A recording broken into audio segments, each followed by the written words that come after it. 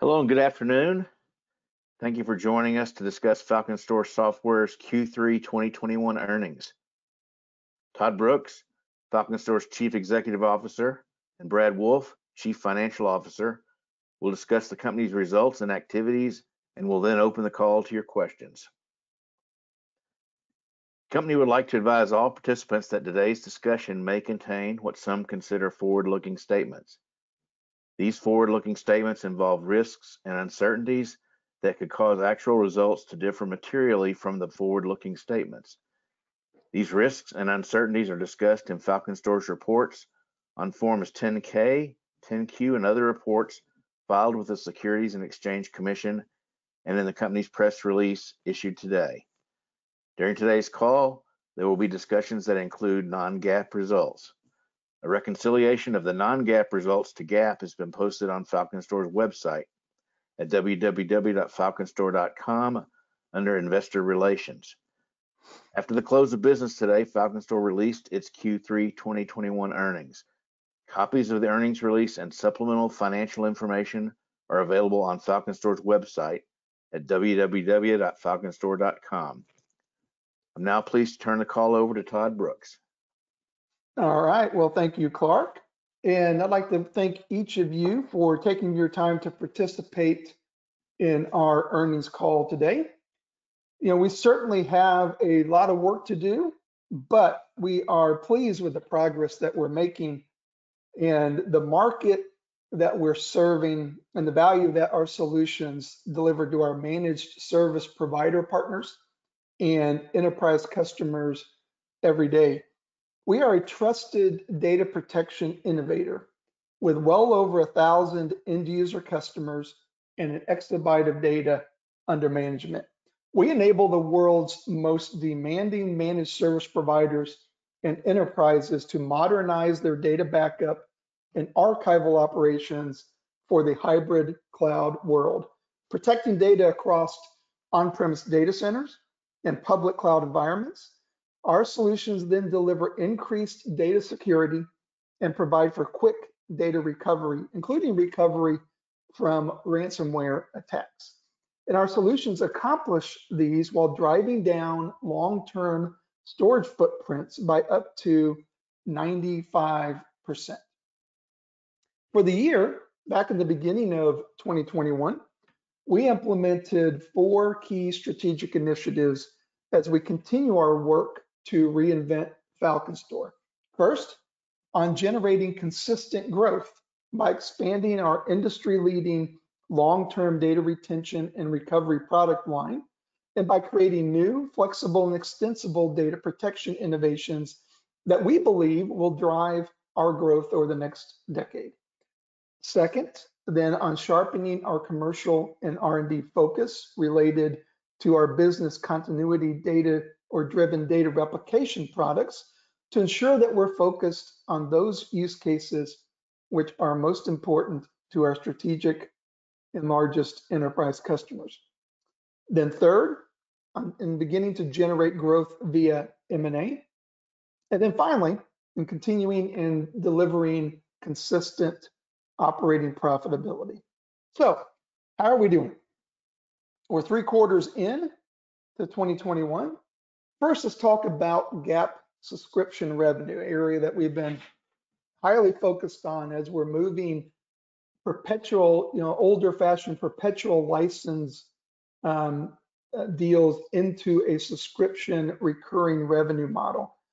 For the quarter, we delivered a 35% year-over-year increase.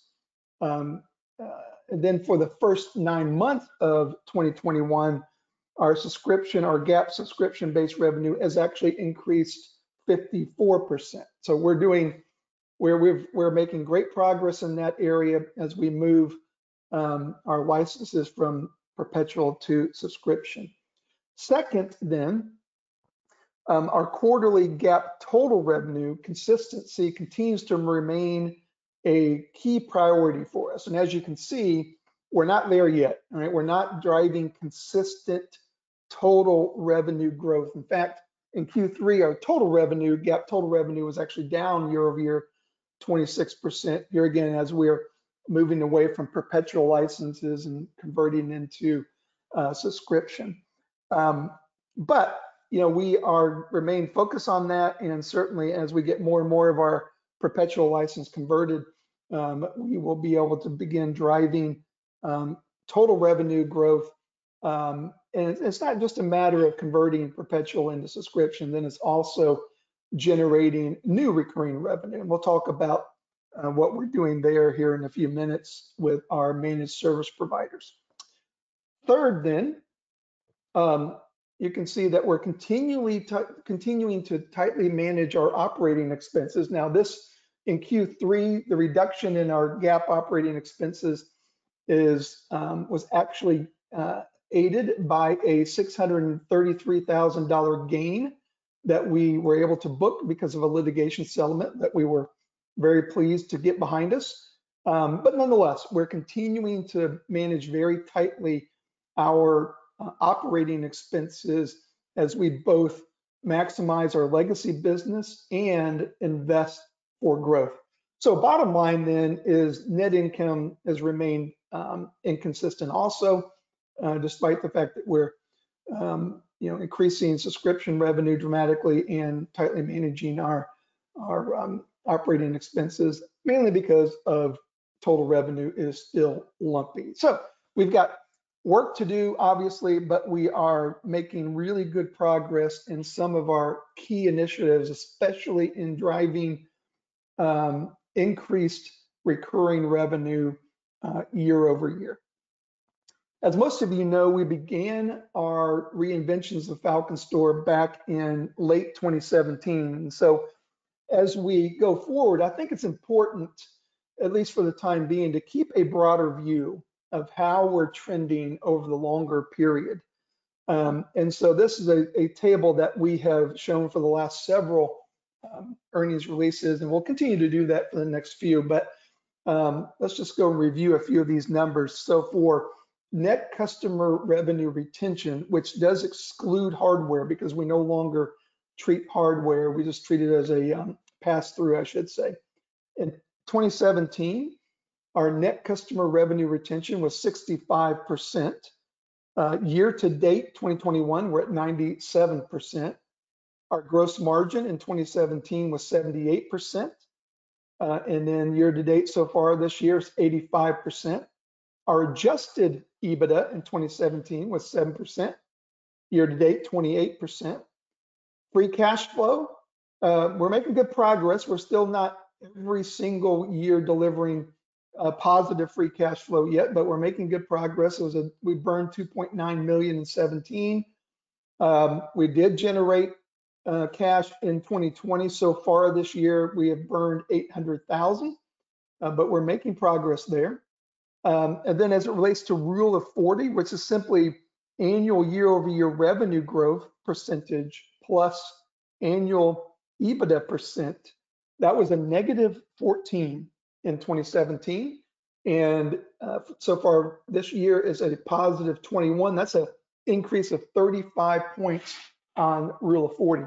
And then finally, this metric has stabilized significantly, but early on, we made some decisions to pull out of some markets that we considered not to be core anymore to us. As an example, China. In 2017, our total percent of sales from those non-core markets was 23%. So far, year to date in 2021, it's just a hair over 4%. I expect that will continue to go down slowly as we continue to focus in our core markets instead. And speaking of markets, I mentioned earlier that we are really excited about these markets that we are focused on as we look to grow FalconStor. These three markets are these: data protection as a service. In 2019, there was a $12 billion market predicted to grow at a rate of 31% a year to $104 billion in 2027. The hybrid cloud market stands at $56 billion in 2020, predicted to grow at a rate of 20% to $204 through 2027. And then finally, the managed IT MST services market, or MSP market. This year is predicted to be 243 billion, growing at an 8% rate to 355 billion in 2026. And so these are fantastic markets for us to be focused in, and we have technologies that play extremely well within these markets. So today, we FalconStor have over 100,000 organizations and MSPs that then have over an exabyte of data under management using FalconStor technology. And that technology is protected by 45 patents or patent applications. In the last 4 quarters, we've been able to accomplish some really important commercial items. Let me kind of go through those. So the first of all, we launched a multi-tenant version of StorSafe with integration into many of the cloud providers. And this is very important, and it's enabled us to open a very efficient new route to market with managed service providers, or MSP partners, who then serve, in many cases, hundreds of different enterprises with data protection services. Second, for those managed service providers, we have launched a new, and we just launched this in Q3, by the way. We've launched a new and disruptive per tenant or per MSP customer per month pricing model. And that model then aligns very well with the managed service provider's monthly OpEx business model. And we've already seen good response to that. In fact, toward the end of Q3, signed 2 new MSP partners under that new pricing model. So that's very encouraging for us, and we think that we've found a really good, efficient go-to-market market for growth in the form of partnering with MSPs. Third, then, we partnered with Hitachi Vantara to deliver a new hybrid cloud data protection architecture powered by StorSafe and Hitachi's HCP object storage. And although it's not referenced on this slide, we're also in the process of, and I saw an announcement today, so I'll go ahead and announce it here on the call, but we've also are partnering with Hitachi on pairing our StorGuard data replication technology with their mid-range storage devices. And so that will be launching here later in Q4 or early in Q1. So excited about some of the things that we're doing with Hitachi Vantara. And then fourth, we've optimized our integration with AWS archival storage services, and particularly their various cloud data storage tiers. Next, then, we've gained market share by accelerating replacements of the end-of-life IBM Protect tier solution. And then finally, we've continued to demonstrate the ability of our data protection solutions to scale with several large expansions of multi-petabyte deployments across multiple data centers for large enterprises and government installations. And so there's been a lot of work going on behind the scenes here at FalconStor and with our partners, and in some new growth markets that we believe are setting us up very well for 2022. Okay, next, as we look forward to 2022 and we look forward and we focus on growth, we'll be focused in 5 key areas. First, on continuing to increase our subscription-based recurring revenue licenses, including the MSP monthly recurring revenue that we just talked about with our new pricing model with MSPs. Second, we'll continue to invest in data protection solutions and efficient routes to market aligned with hybrid data use cases. Third, we'll continue to focus on generating consistent quarterly revenue growth, not just subscription growth, which is doing great, but total revenue growth. while maintaining strong profitability, which will allow us to reach an R score of at least 40. Fourth, then we will continue to seek very targeted M&A opportunities while remaining focused on positive cash flow and operating performance. And then finally, we'll continue to look to improve our capital structure and liquidity profile. And as most of you know, we've made some good strides in that area also throughout 2021. So with that, I'm going to pause and I'm going to turn it over to Brad to provide a more detailed overview of our Q3 and year-to-date financial results. Brad? Thank you, Todd.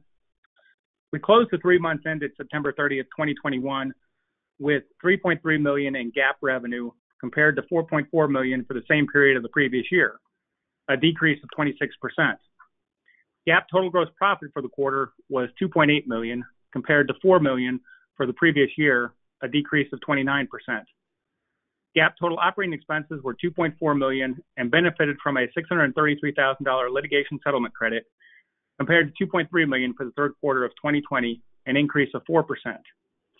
We generated GAAP operating income of $449,000 in Q3 2021 compared to GAAP operating income of $1.7 million in Q3 2020, a decline of 74%.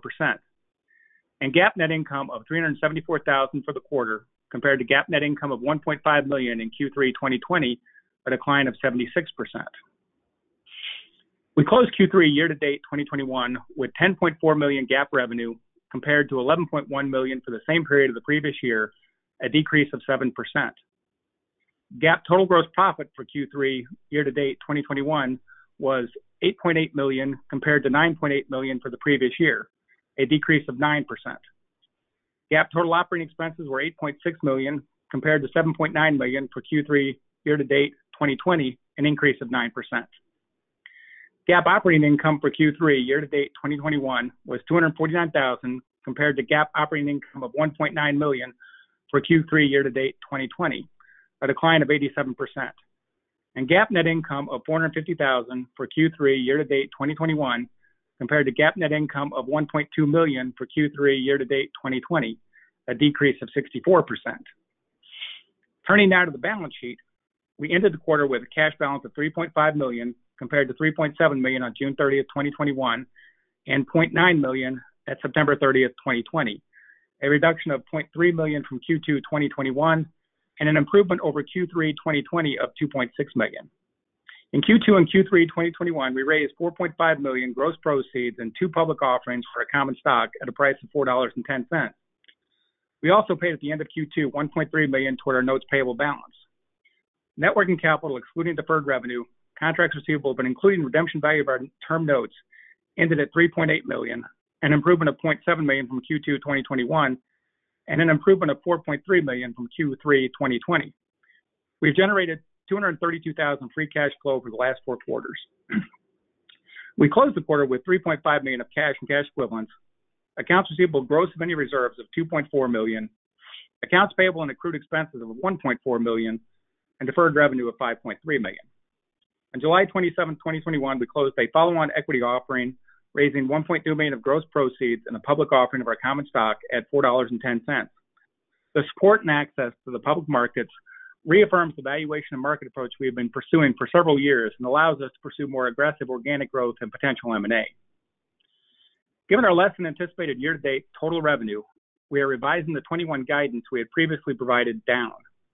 Our new guidance will be total revenue of $14.1 to $15.1 million, adjusted EBITDA of $3.5 to $4.5 million, net income of $0.6 to $1.7 million, and our rule of 40 score will be between 20 and 33. Todd, I'll turn it back over to you for final comments. Thank you, Brad. And as I said in summary, there's some really good things that are going on at FalconStor. We're clearly still in a reinvention phase, but the progress that we've made in converting a lot of our old-fashioned perpetual licenses into subscription licenses and our new go-to-market path with MSPs and the new pricing model there is really encouraging. So we got a lot of work to do, to be able to show year-over-year growth in every single metric. But the team's working hard and we are showing good results, and we're excited, really excited once again about these markets that we're serving and the response that we're getting, especially from our MSP partners. So with that, let me go back to Clark and let's open up for any questions that anyone may have. Yeah, thank you, Todd. If anyone has any questions, they can type them in a little question pane to the right. And if you can't see the question pane, you may just see like a big red arrow facing to the right. If you click on that, it'll open up a panel, and then you can find the question pane, or you can actually hit the little button to raise your hand. But either way, if you have a question, please let us know. And we'll wait a few seconds and see if we get any.